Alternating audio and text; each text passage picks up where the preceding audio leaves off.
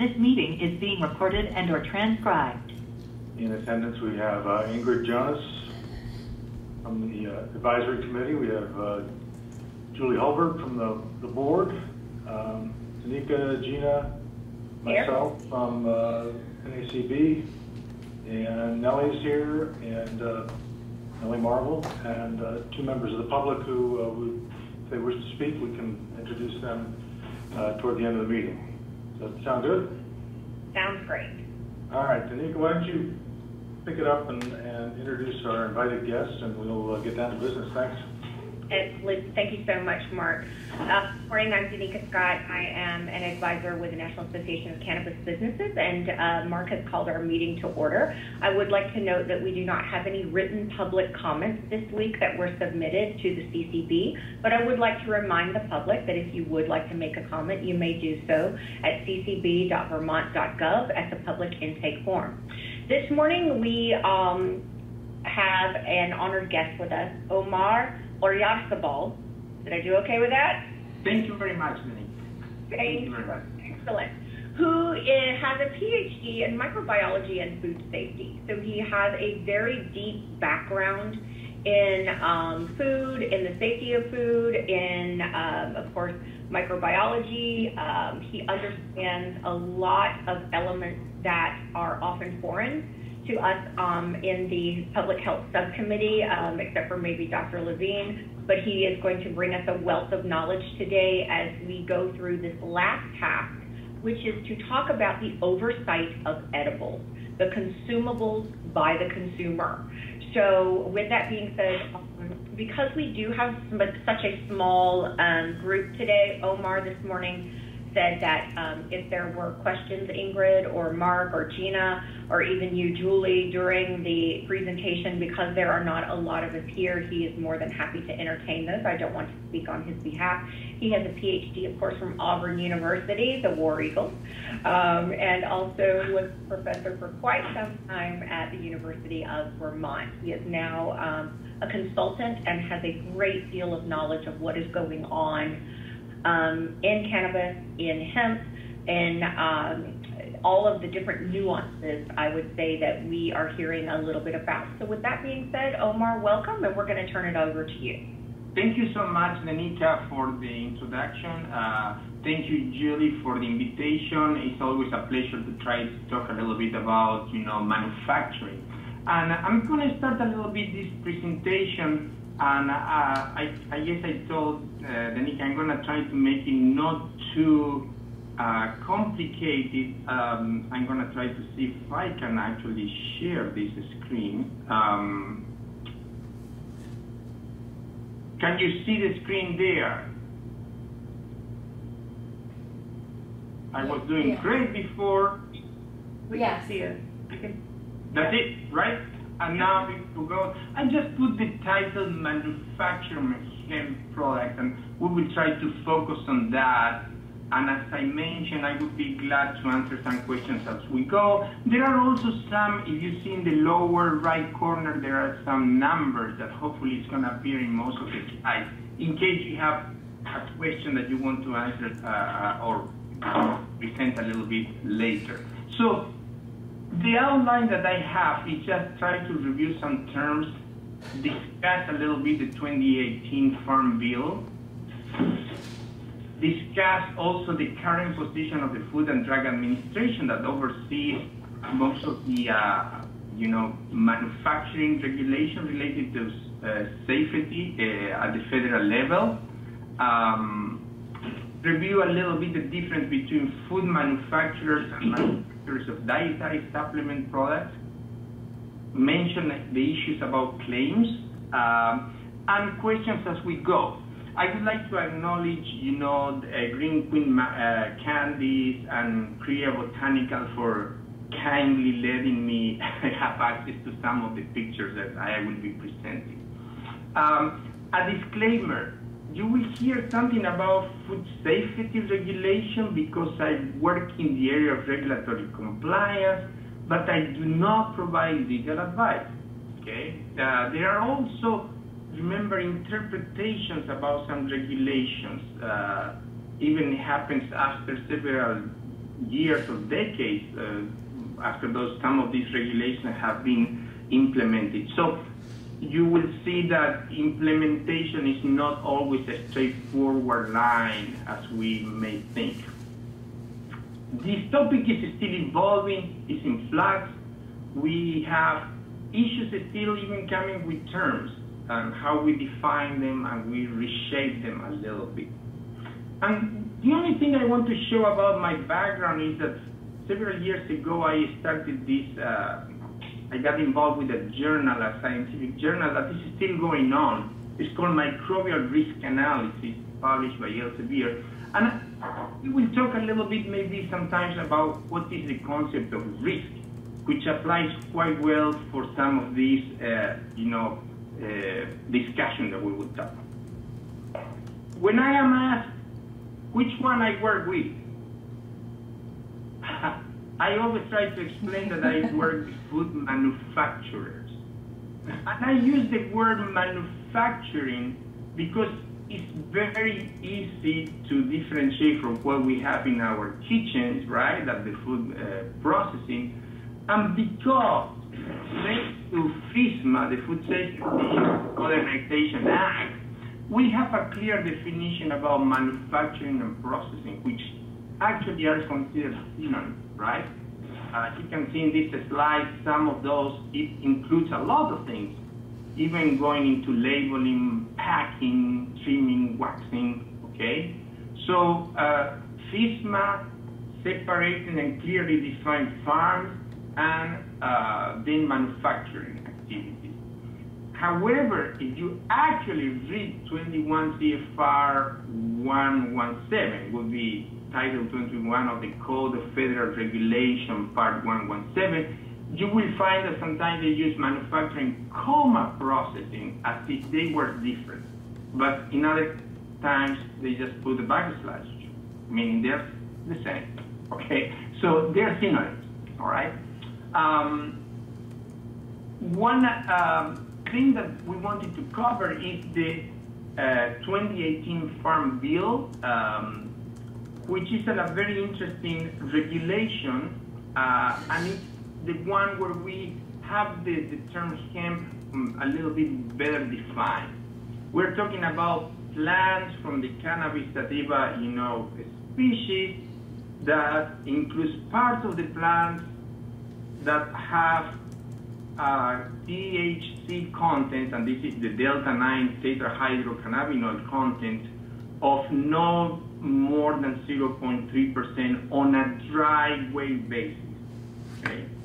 This Farm Bill, really what it did is created this difference between those things that we can see in the left side of your screen that are hemp, that are products with very little content of THC, versus the rest. And the rest, there is the word, marijuana for those. Some states are trying to get away from that word because of the, social connotation.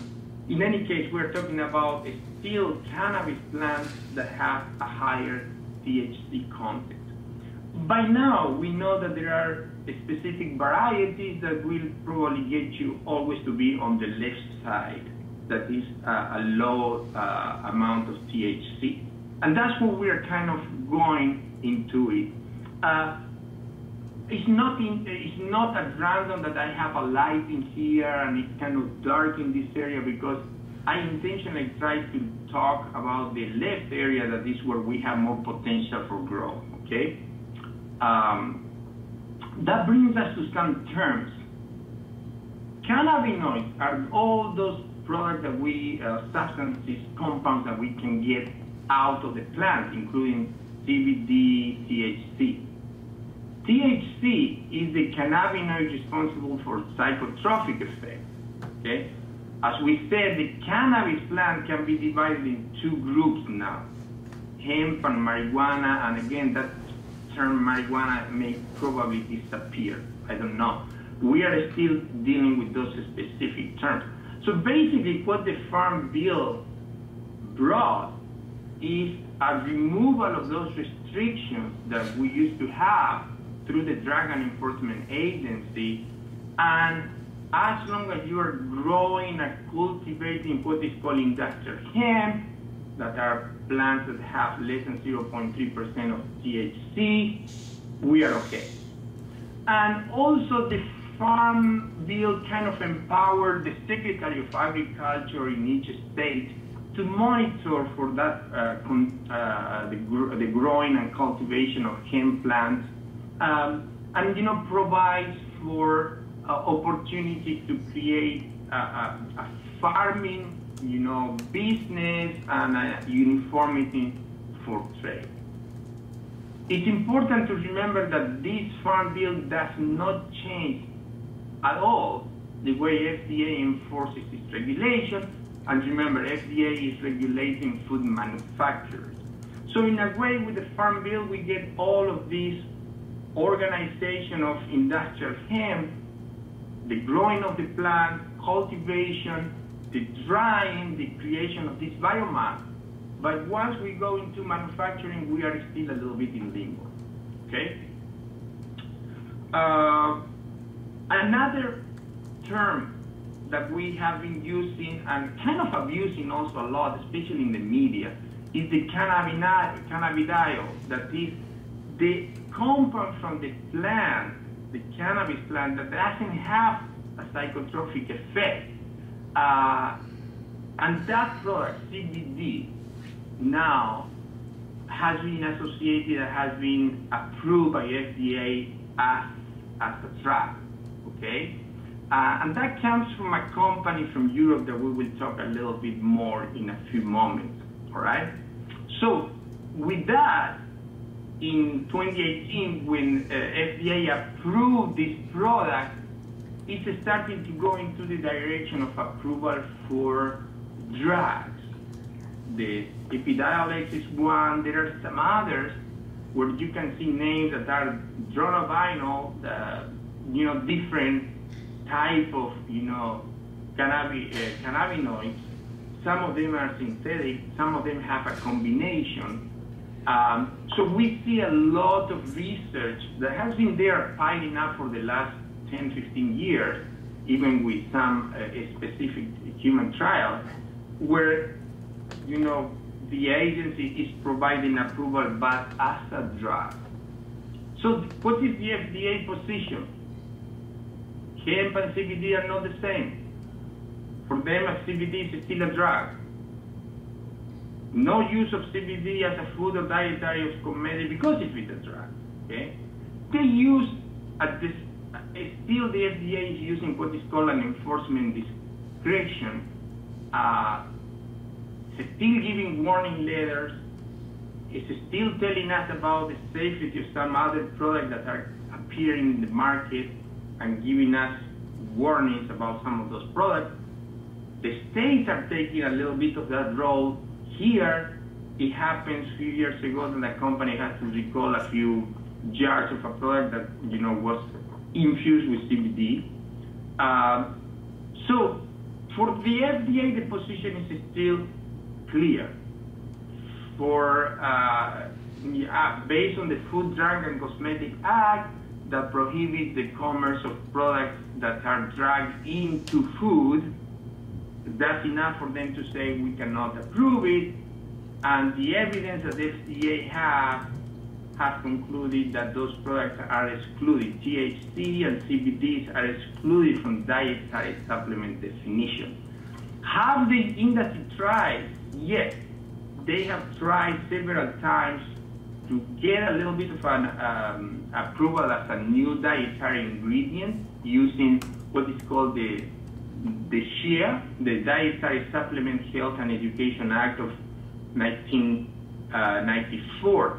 I briefly want to mention that act, what it did is created this opportunity for several what we consider all dietary ingredients to be accepted in the market without a pre-market approval by FDA. That's the ingredients that were in the market as of October 1994. New dietary ingredients can be marketed only after a pre-market notification, and of course CBD cannot be grandfathered because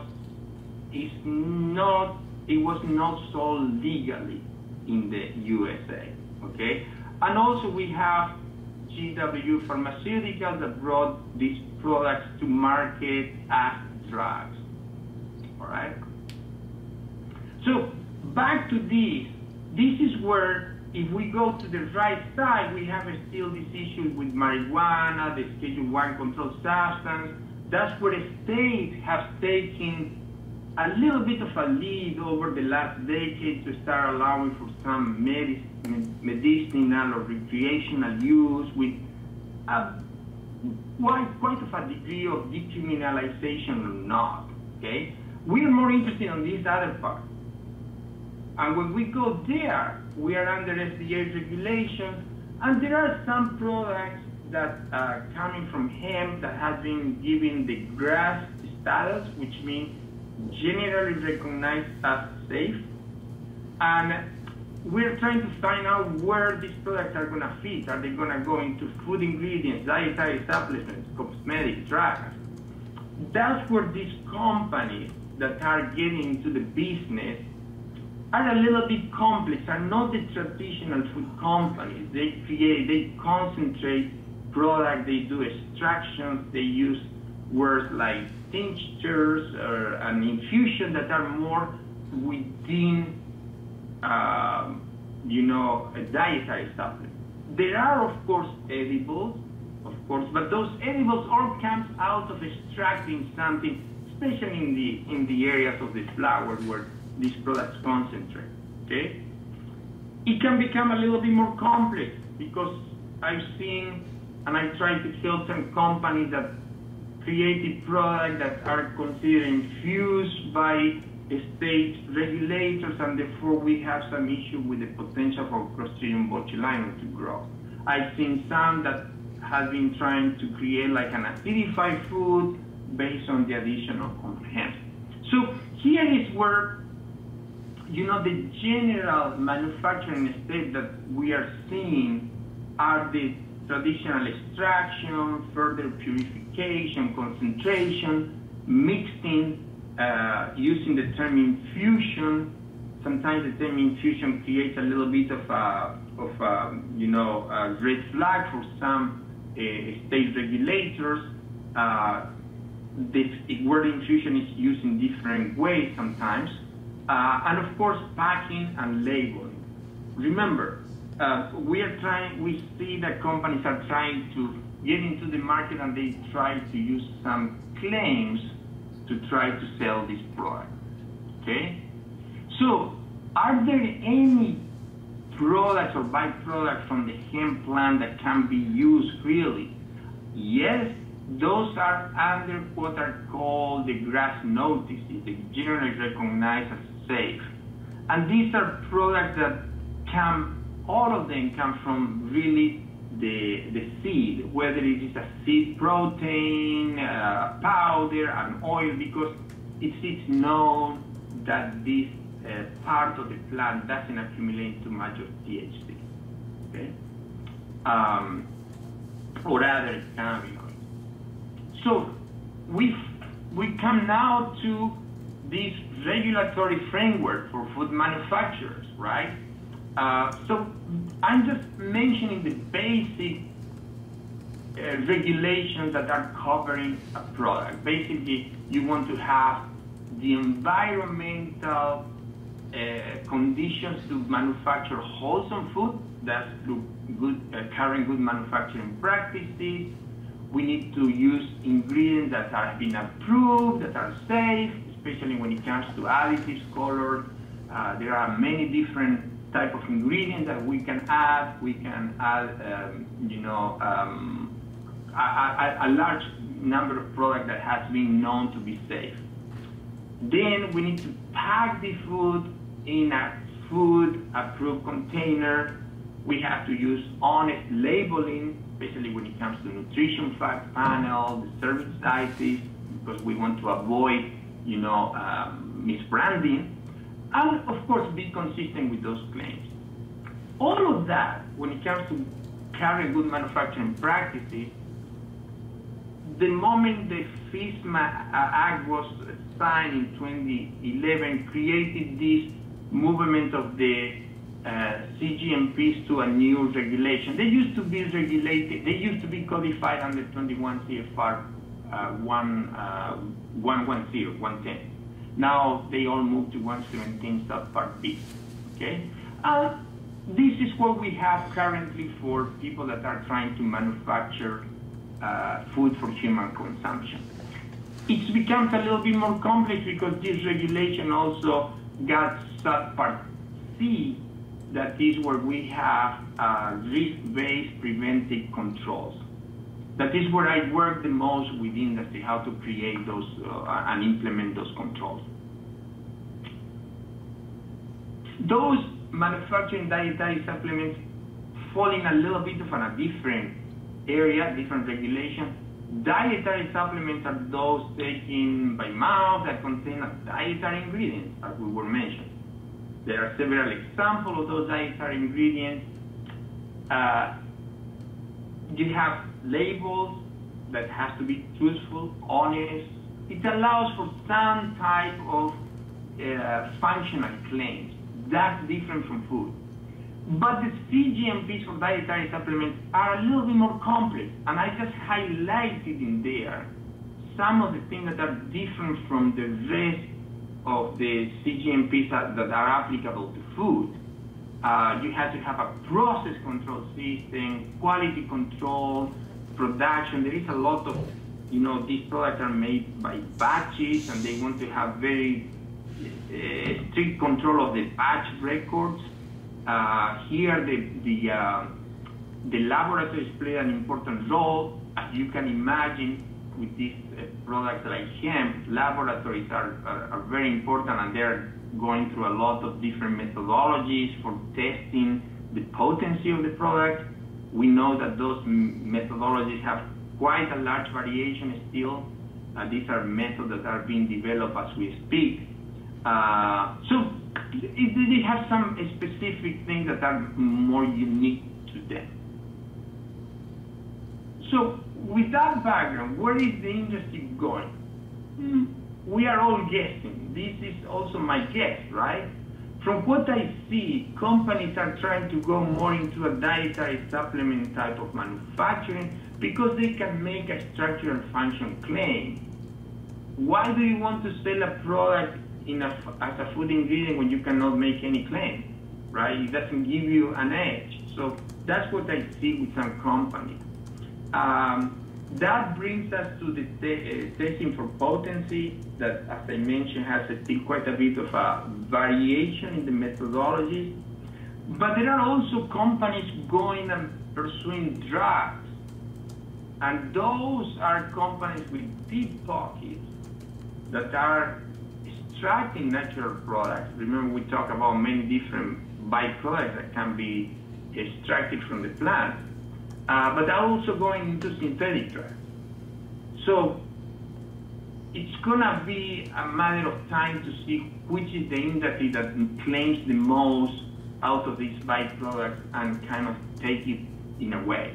Remember something, if the agency, and I'm saying the Food and Drug Administration, approve a product as a drug, it cannot be used in a food. It cannot be used as an ingredient, as a dietary ingredient. You can have some, but those are unique compounds that have a specific, function. And remember, the way the regulatory process is established in this country, the company has to bring the information to the agency for review for either approval of a new drug or a new dietary ingredient. I think Julie asked me to talk a little bit briefly about the states. This is where also it's very dicey. It all depends. To me, it's how important the business is for the states. Some states are making quite a bit of business out of that. How organized is industrial hemp program out of the 2018 Farm Bill and how much it has been fostered? And of course, that goes to the resources. Not all the states have the same resources, right? And that brings us also to financial incentives that are still under development. A few states where I have worked a little bit are, here is the state of Vermont. It tells you a little bit about what is there, what can be taxed. Remember, in some of these cases, there is a taxing by the state that, is important. Colorado has developed a little bit of a better website in a way because they have quite a bit of a business in here. And they have a specific for those that are manufacturing, packing, testing, and distributing industrial hemp products within the state. And they cover food, dietary supplements, and cosmetics. I'm not going to even mention too much about cosmetics, but that's also an area where we can see more. So what do the manufacturers have to do? Well, they have to be in compliance with the state regulations, get an approval. They use the term standard of identity. That is a very interesting one. I haven't seen that term used a lot, but that's a term that refers to a case when we can really have a very good identification of the product that we're selling, whether it's a food or an ingredient, okay? And really the FDA has presented several standards of identity over the years. Probably there may be, 250, 270 products that have standard of identities, but other foods don't. So that, you see, we're talking about terms, the development of terms. Maybe in a few years, maybe sooner than later, we may have that standard of identity for hemp products. Clearly labeled, include these statements, not tested by FDA for efficacy and safety. So although they have provision to allow for sale within the state, they're also saying, watch out, don't go outside the boundaries of our state because you're going into federal trade, right, interstate commerce. And of course, don't include health claims. I forgot, very interesting slide. Then the Department of Health and Environment is what appears. Great. So they have a nice website. There is a rulemaking. We are already in the state of California. Oh, yeah. Well, California just recently also passed another regulation trying to promote more the state. They have a very large website with rulemaking, regulations. This is the Assembly Bill number 45 that I think the governor signed it recently, a few days ago. Just as a gist of what is going on there, it's a long one. Now they also have to register with the State Department of Public Health. They must demonstrate that the parts of the plant that they are using are within the 0.3 or less of THC. So they're really not doing something completely new. They are just more promoting the sale of hemp, okay? One thing that is unique in this rule is that, they consider the amount of THC in the final product, not in between. So you can have part of portion of the plant that may be above that, which would be considered hemp. I mean, we would consider marijuana, right? A class 1 substance. So this is the area where they have a little bit more of leeway or more relaxed regulation. They are only concerned about the end product, which makes sense.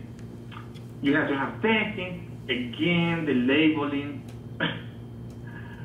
In this case, they say efficacy, because remember, people are selling this product because of some type of claims, all right?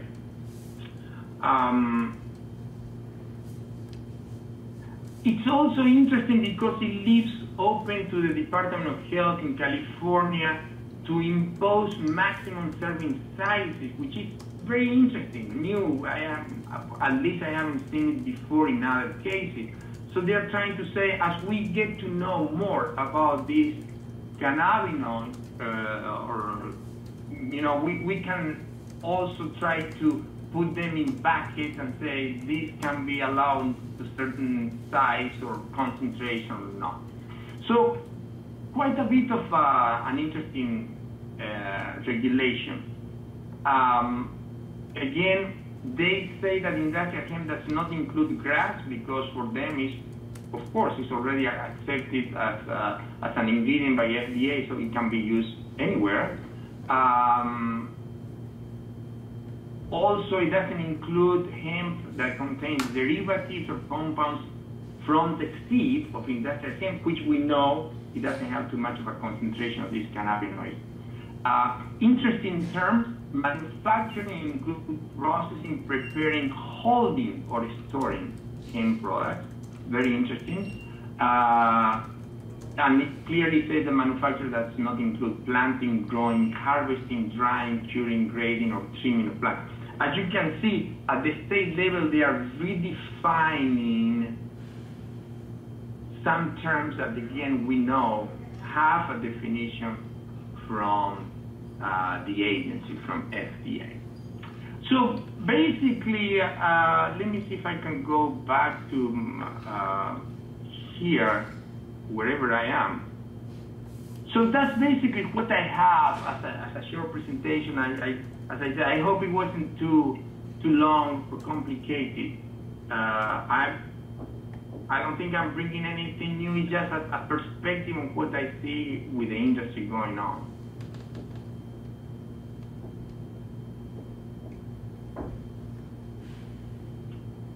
Excellent. I see Dr. Levine has joined us as well. Welcome, Dr. Levine. He is part of this subcommittee. So in pieces of the discussion, as this morning we were discussing that it's coming down to, for the state of Vermont, to determine who would have oversight over the edible pieces.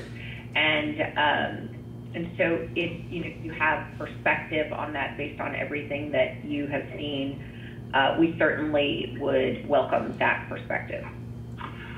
Right. So basically, the Farm Bill kind of gives the opportunity for the Secretary of State in each state to handle the industrial hemp programs. This is here under the Secretary of State, Food and Markets, right? Now, everything boils down to what I said a few moments ago. We have this biomass.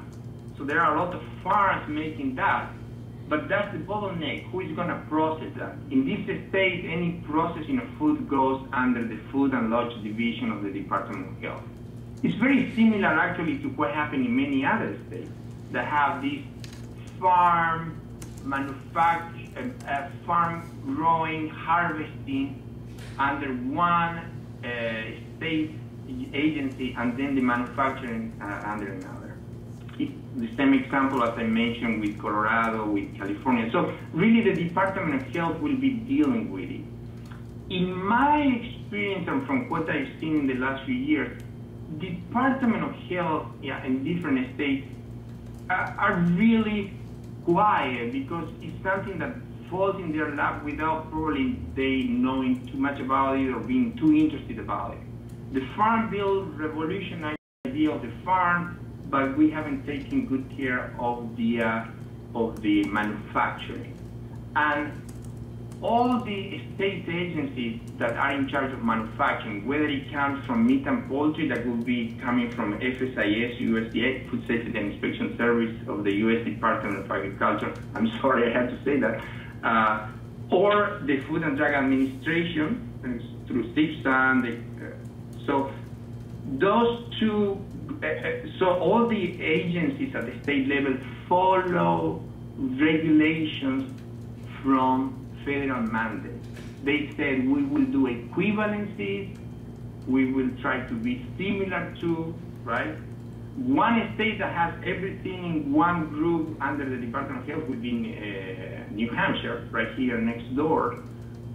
They don't get money to enforce the food code from the federal mandate, but they do follow the food code in a way. So it's very interesting because all states still use the guidance from federal mandate. And because there is none, states are kind of quiet in that regard. I hope it makes sense what I just said. And that's the reason why I see the states, especially the manufacturers, are kind of quiet. They don't respond sometimes. They don't want to engage because they don't have guidance still. Are there any questions, Dr. Levine or Ingrid, for, and Dr. Levine, I realize you didn't see all of the discussion, but wanted to open the floor. Yeah, unfortunately, I saw only the very last couple slides. Well, I assume I'll be able to access those slides, though. Yeah, and I don't mind sending also like a PDF form for all of you to share. Yeah. Yeah, that would be great. It's a lot to take in, but I think for the Department of Health, it may put some things, and for the CTB into a little more perspective in terms of what is there. Any questions, Mark, or? Yeah, I'm just, this is a complicated business, and I'm assuming that some aspects of this commerce falls under FDA, and some of it might fall under, I don't know, Treasury Department or so other agencies, and it's wasn't all straightened out by the Congressional Farm Bill, and I'm just wondering if you think there's more legislative guidance that's needed, either at the federal or maybe both the federal and the state level, or whether we're going to be able to make our way through this with just by regulatory decisions. So basically, I don't think there is a need for more regulations, more than just everybody's waiting for FDA to make a decision to help. But the problem again comes from the fact that we are still misunderstanding terms. We keep using the term CBD, which is specific for one product, but that has been kind of hijacked by the drug company. And again, it's against the Food and Drug and Cosmetic Act to go against that. Once we have a drug, you cannot put a drug into a food product or a dietary supplement product. So that's not going to change. That's not going to change quickly. The issue is, again, all of the other drugs, all of the other compounds that can be extracted, we can use different names. All of a sudden, from what is under the regulation of FDA, I see the drug companies being very active. And that may take a role and may, go further and start getting more approval. And that kind of explains why so many of the companies are lobbying for this CBD to be a supplement, right? They want as much of this to be defined as supplements rather than drugs. And it's just the FDA recently denied again 2 applications as a new drug ingredient, as a new dietary ingredient. So they have tried, because the industry has tried many times. Yeah. So I don't know where they can go. I think, again, the search for new products, new compounds that can have a little bit of a different names. Remember, I'm not a chemist, but you see the formula for this product. They're all very similar. So creating synthetic ones is also very attractive for some companies, especially drug companies. So, Omar, I do have a general question for you as a food safety expert. Have you seen, with the use of edibles, issues as it relates to the manufacturing of the food product? Understanding the THC component and what that is, but allergens, anything that could cause. Right. So basically, no allergen. It hasn't been associated to any allergy, this byproduct so far. Once you got an ingredient, what we do in food, we use ingredients, okay? And once you consider this product an ingredient, it would follow the tradition that we have in food of understanding what are the potential hazards of that ingredient, okay? I don't think there are potential hazards as long as you treat it, it's according to the food. It's according to how you prepare food, okay? The manufacturing itself.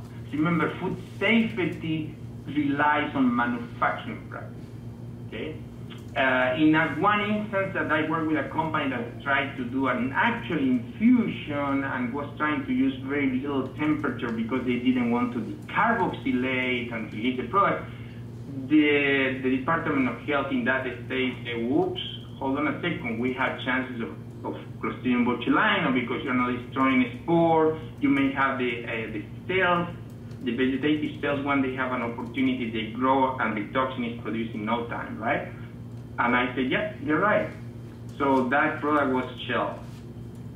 That would be one of the worst case scenarios. The others would be just a regular, production based on what is the intended use as an ingredient. But remember, I particularly don't see an incentive for a food company to use an ingredient like this for which they cannot have any claims. Because food are very limited. If there is anything where claims are going to be very, very, very remote, are going to be food. So you got to be very careful. And these companies are trying to position themselves about claims, and that's where, I see that dietary supplements may allow them for that.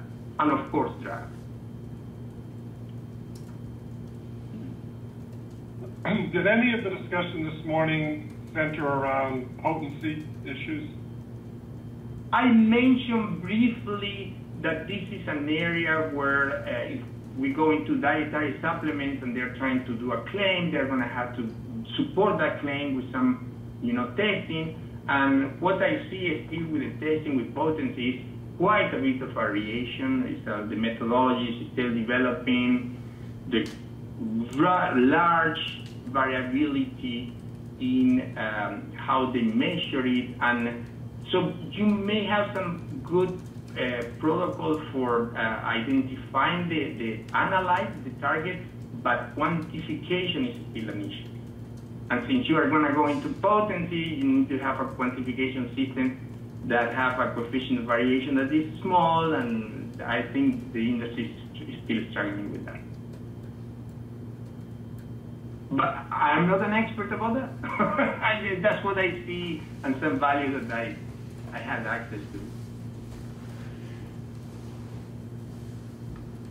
Oh, when you're saying a quantification system, does that have anything to do with how much is a standard serving of the product? That's an issue. The standard serving is not hasn't been calculated, right? Because we are again talking about only less than 0.3% of THC, but then if you want to do a claim about any effect, you're going to have to show that you have a drug and what is the product or the substance that you have in there, the compound. It's not for a small, testing for this type of compounds is not inexpensive. People use HPLCs, there are systems that are complex, but the main issue with that is that and the Farm Bill is very strict on that. They want to have testing done in labs that have certifications. And dealing with the food industry for more than 20 years, not that many labs have that. They are all over the map sometimes. So it's very important to have standards and to create, protocols that have been validated before you can use them. We are still going through that. Do you have any considerations, or have you gotten involved in warning language or warnings on the food products? Do you have any perspective on that you'd like to share? That's right. That's more a legal advice. My take from seeing the agency, how they behave with others, is that they have been kind of just using warning letters, but not going too hard on the company. Okay. Not stating CBD is prohibited. There they go. If you go into the warning letter, you start seeing a lot of association with good manufacturing practices, violations of that, which, by the way, is probably still 80–90% of the warning letters are associated to violations of 21 CFR 117 subpart B. Okay. Are there any additional questions from the subcommittee or from the CCB? I don't have any questions. Thank you, Omar. This actually answered quite a few of my questions. Yes, thank you, Omar. I'm glad. Yeah. Dr. Levine and Ingrid will be able to share a PDF version of what Omar presented today. And we thank you so much for your knowledge and your time. And so now, Julie, we are right at 10 till. If we have any comments from the public, we certainly are open to those at this time. Public comment? Should I leave at this point? You're welcome to stay. You're welcome to stay. I don't think we have any public comment today. Okay. All right. Dr. Levine and Ingrid, before we were to adjourn the meeting, and are there any additional thoughts or anything more you'd like to see on this subject? I will say, Dr. Levine, he did spell out very well many of the CFRs in the presentation as it relates to this subject. Excellent. Mark, I think we can take it away. We appreciate you so much coming in here today and speaking with the subcommittee and the Cannabis Controlled Garden members of the public from Vermont. To remind everyone who may be watching this, if you would like to make a public comment, you may do so at ccb.vermont.gov with the public intake form. All comments received that way are submitted to the subcommittee members for their review, and we do summarize and bring those up during our subcommittee meeting. So, Mark, if you'd like to close us out. Well, thanks, Omar. If there are no further comments or questions, then do I hear a motion to adjourn from one of the members? Make that motion. Thanks, Ingrid. And a second? Do we hear a second? Thank you, Mark. Meeting's adjourned. Thank you, everyone. Thank you all. Bye. Thanks.